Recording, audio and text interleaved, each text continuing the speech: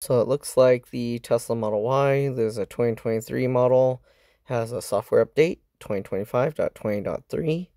In the release notes, you can see there are security improvements, so it includes important security fixes and improvements. And 2025.20 is included in this update, supercharging live activity. So now you can view your supercharging session with live activity on your iPhone or paired Apple Watch. Live activity will start automatically as soon as your charging session begins. Requires Tesla app version 4.45.0 or newer and iOS 17.2 plus. So this is only an Apple thing. Alright, security improvements.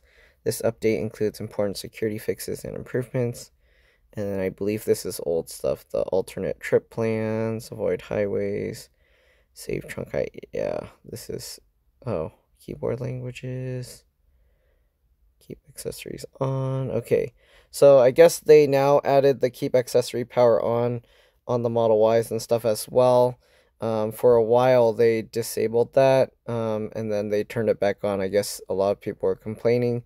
I think Tesla was saying that people were, I'm assuming what was going on is they were giving free supercharging for a lot of people, and they were probably using that to charge up some external battery devices or something, I don't know, with the USB-C ports or something.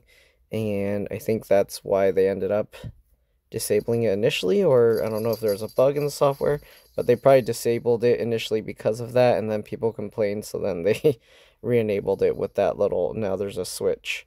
The Cybertruck ended up having that issue for a little while as well, and then they released that update sooner for the Cybertruck.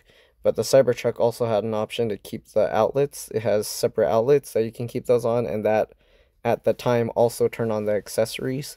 So technically, if you turn the outlets on, you could keep the USB-C ports on at that time. But now they have a separate thing, the accessory powers for the USB-C ports. Alright, so that's pretty much it. That's the new update. I'll see you guys in the next one. Bye.